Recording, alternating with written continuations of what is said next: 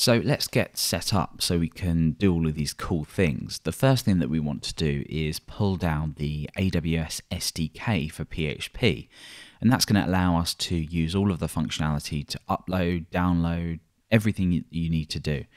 So we're going to be pulling this from the repository here. You can read more information about this if you just head over to the GitHub repository. And this is obviously available on packages, so we can use Composer to download this. You can go ahead and see any version information just over here. And you'll obviously need Composer for this. So if you don't have Composer installed, it's a dependency manager for PHP. Go ahead and download that. It works on all operating systems. So we are currently working within a directory called S3. It's an empty directory. All I've got at the moment is a files folder with a text file here that's just called uploadme.txt. We'll be looking later at uploading that. So make sure you've got a file handy that you can test uploading with. So over in our text editor then, let's go ahead and get this all set up. So I'm going to create a new Composer file. So let's save this as composer.json. And inside of here, we need to decide what we want to require in. And obviously, this is going to be AWS SDK PHP. So we can go ahead and just copy this here. And let's copy the full of this. But I'm going to go ahead and I'm going to pull in 2.7.star. Obviously, these version information will change. Make sure that you're pulling in a sensible version. And we're going to head over to our terminal and we're going to do a Composer install on this. Make sure you're within the directory with your composer.json file. So once that's installed, we can go ahead and start using it immediately, but we want to get a few things set up first. So I'm going to create an app directory inside of the directory I'm working in, and inside of here I'm going to create a couple of files. The first one is where I'm going to store my configuration, like my keys that I use to access my Amazon account. And also, I want to go ahead and create a start file so we can load in our dependencies and get going with this. So for our config then, what we want to do is inside of this PHP file, just return an array. The reason we're doing this is because eventually we're going to need to store CloudFront details as well. So let's create an array key here called AWS, S3, sorry. That's going to store our key.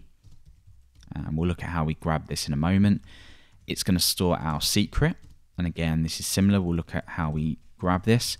And also the name of the bucket. I've already got one set up called s3.website.com.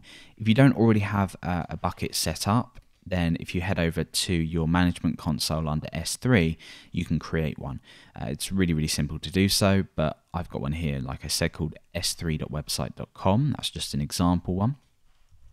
So now that we've got these, then we need to obtain our keys. So if we head over to, I'm using IAM to manage users, we're going to hit Manage Access Keys, and we're going to click Create an Access Key. And we can show the user security credentials here. You might want to go ahead and download them if you need to keep them safe for usage, because your access key isn't going to be shown to you again. So let's just paste these in here, just so we've got them stored. Paste that one in there. So we've got our config set up. So now in start.php, we want to include vendor autoload. That's going to pull in the dependencies that we need to actually make API requests to Amazon. So inside of here then, we'll require in vendor autoload.php, and we'll also pull in our config, and that will be requiring in config. So this is now our array of configuration options. So let's connect to S3 then, or at least create an S3 instance that we can then go ahead and make API calls with. So I'm just going to call this S3, and this is S3 client, and we have this using a factory, so we can pass in our credentials here. So our key is going to be from config, remember under that S3 key that we created, and that's key. So now what we can do is do the same for secret. So let's grab our secret. That's just under secret. So that's pulled in all the configuration that we need, but S3 client is namespaced under AWS S3. So at the top of whatever file you're using to include this in, you need to use this or import it. So it's namespaced under AWS S3, and that's obviously called S3 client. And now we're pretty much ready to go and call whatever methods we have available on S3 to do things like upload and list files. So for example, if we create a new file here, I'm just going to save this as upload.php, and we can require in app start.php. We can go ahead and check this out in the browser. And obviously I have misspelled this, so it'll be config.php, not just config. And we are now ready to go ahead and upload files in the next part.